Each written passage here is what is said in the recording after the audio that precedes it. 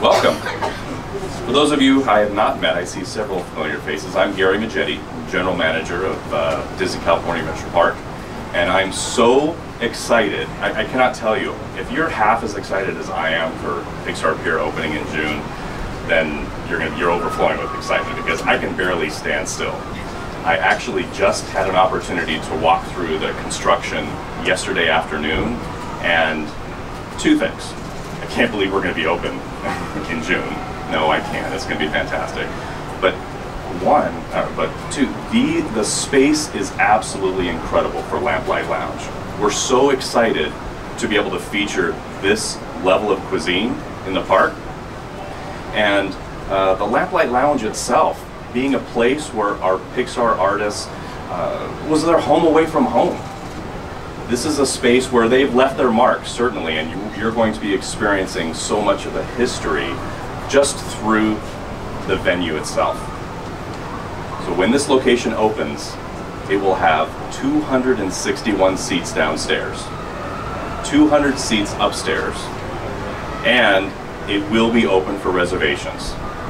Now, once the reservations are released, we know they're going to be going really fast. But think of this like the California Casual Gastropub. This is not your traditional three-course dining experience.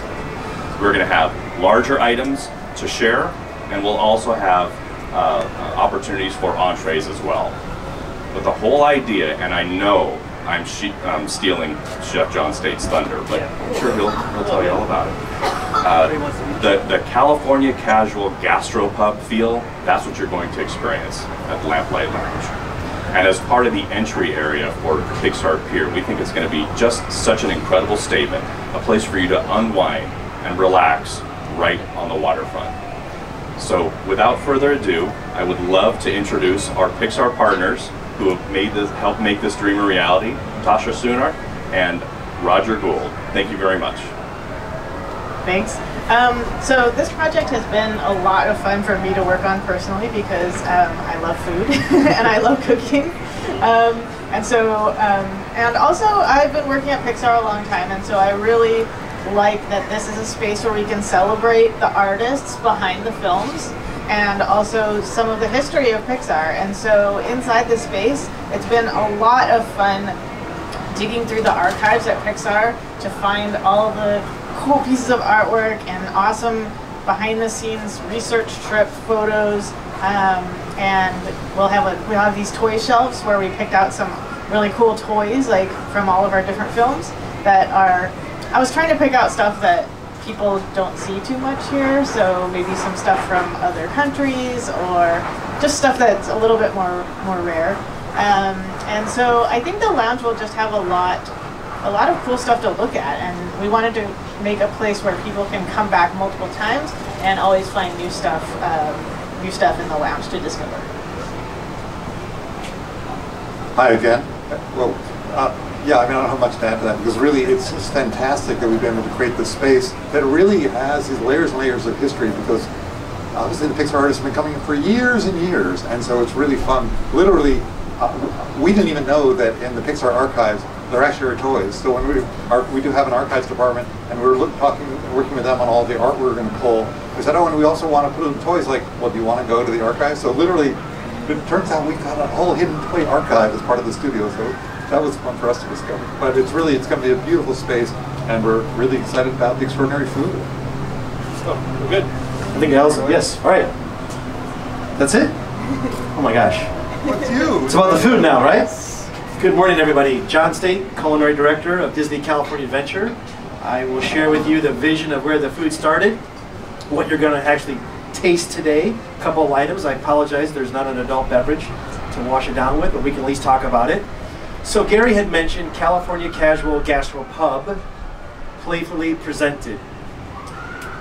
When you look at the verbiage of gastropub, a coined phrase from a country far away, you know, gastropub came about when tavern owners were trying to figure out how to get their patrons to either sit longer and enjoy a beverage or come back more often. What better way than to adding food? When you add in the words California, you kind of have to wonder what's the importance of that. Well, there's something unique about where we are today, physically, where we're located in Southern California, and you look at this diverse audience who's open to all these flavors, textures, ingredients, some things might not be familiar to all guests, but certainly there will be a few of these nuances they'll find their way through the menu. It's important that we highlight what's happening today, what's happening in today's culture of eating.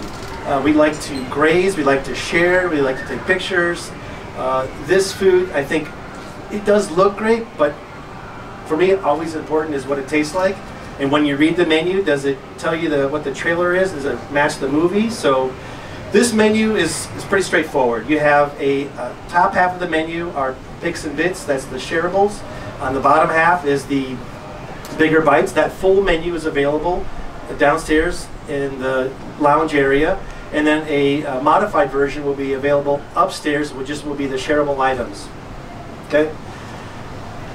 The menu will have some changes throughout the year. We'll just keep pulsing in some new items that we edited from the menu. It was pretty hard once we came up with the core tasting.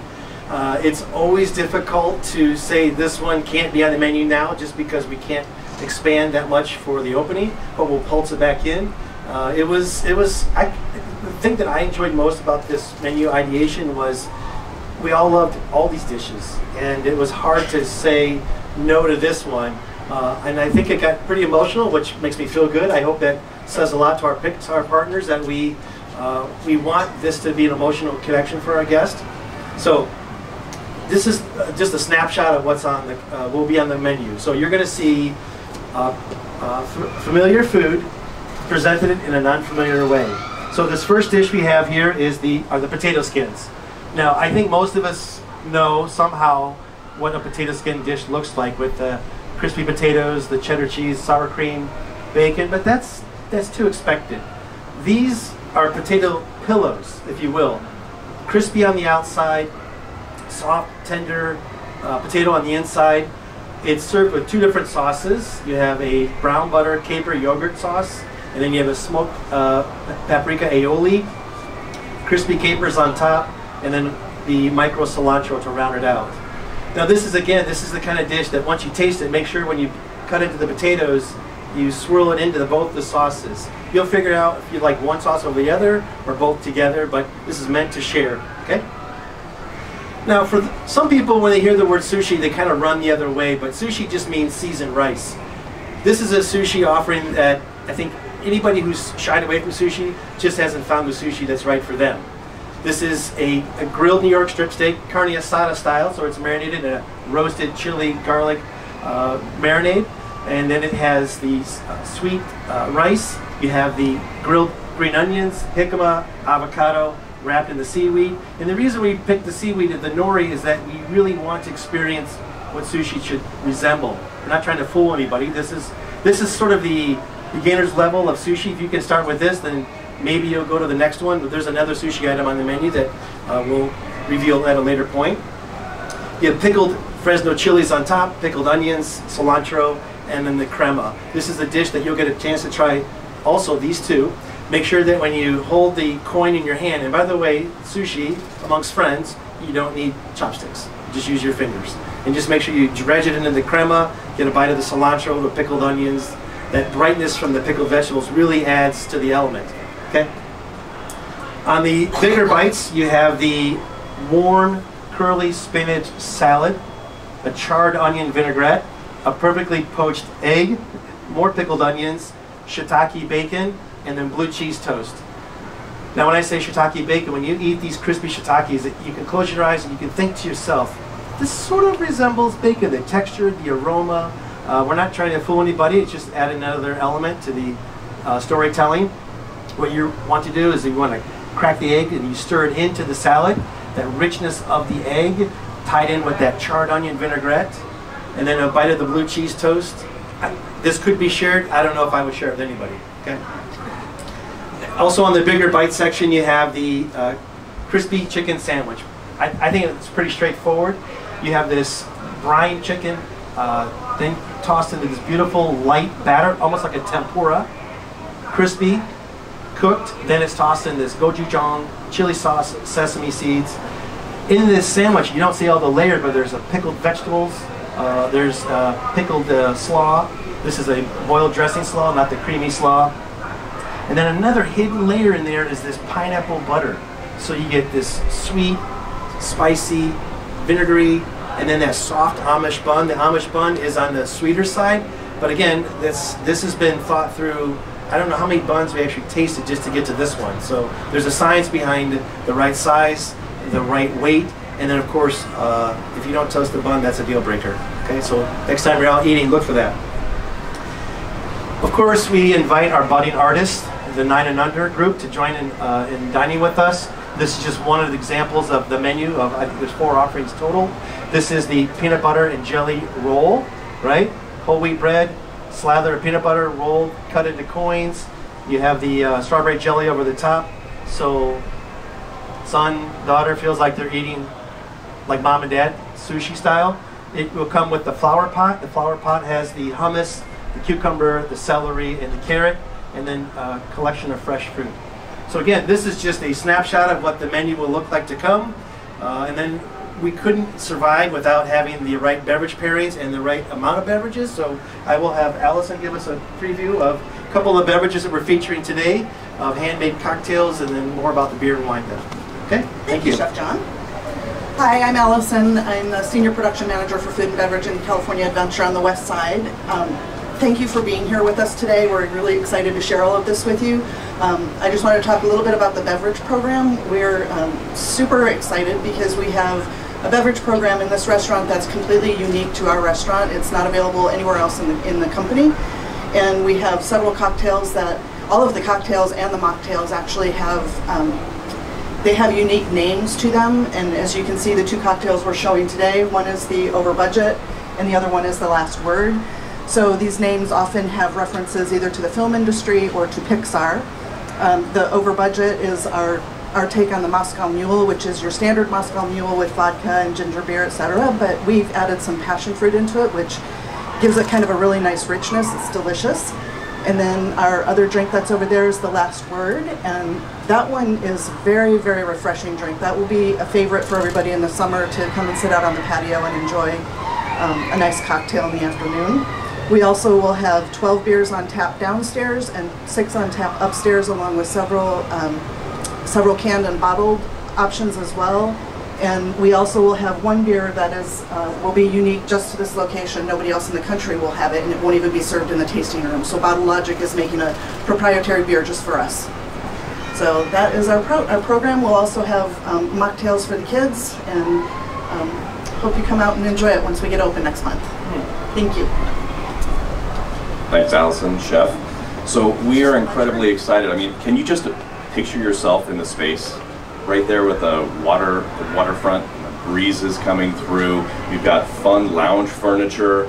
You can't really see it on here, but the indoor-outdoor bar area actually has some bump outs, so to allow for conversation instead of just everyone sitting just right along the bar. The interior space is gorgeous, both upstairs and downstairs, and when you walk into the entry and see this amazing custom chandelier that the team has put together, it's absolutely breathtaking. To tell us a little bit more about, from the WDI, our Walt Disney Imagineering partners, we've got Charlie Kowalski. Surprise! He said he told me he was going to turn it over to me. Going back to the image again, I can't tell you how excited we were when we were tasked by Gary, Michael Koblaser, and Patrick Finnegan to come up with a new exciting bar, a gastropub that would be a trendsetter for us here. And for those of you who know the old Cove Bar, this takes the bar up really, really high. It's going to be really exciting for us. And as we walk the site every day, this morning we put the bar top in. It's a pewter bar top. Amazingly gorgeous. It's part of the renovation of the old warehouse as part of our story that we're talking about. The tile floor went in. It mimics an old warehouse tile floor again.